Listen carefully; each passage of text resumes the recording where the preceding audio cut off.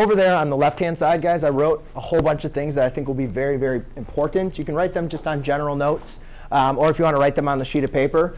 But the main important thing you guys need to understand is when you're taking the square root or the cube root, we can only take the square root of square numbers. For instance, like 4. The square root of 4 is 2, right? We kind of talked about that with the discriminant. When you're taking the square root, when you take the square root of a square number, it becomes an integer, right? When you take the square root of a non-square number, like 32, it's irrational. So I listed some of the most popular square numbers. Actually, I went up from 2 all the way to 15. So you guys should know those. You should know when you see that number, hey, that's a square number. Then I did cube numbers. I only went up to 6. I did quartic kind of numbers. Only went up to, what is it, 2, 4, 5, 6, or 5. And then I also did square variables, variables that we can take the square root of, and variables that we can take the cube root of. Those are the most common for us. So I can't take the square root of 32. However, can I rewrite 32 as a product of a square number and another number? Yes. And you could do it 4 times 8. But you always want to choose the largest square number that you can do. So I'm choosing 16 times 2.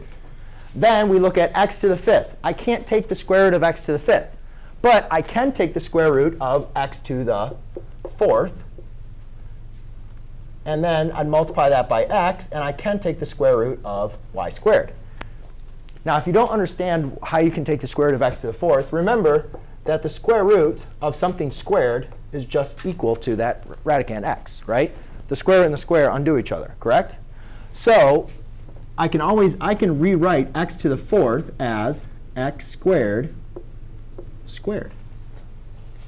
Do you guys agree with me that x squared squared is the same thing as x to the 4th? Yep.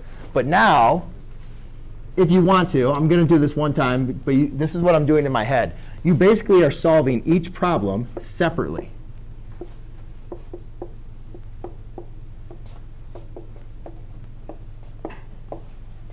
So since we have a problem that's separated by multiplication, I can separate the square roots to each of them separately. So the square root of 16 is 4. I cannot take the square root of 2.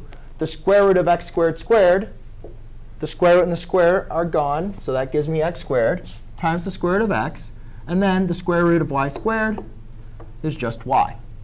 So therefore, everything that's under the radicand is still going to remain under the radicand. And everything that's out is now out.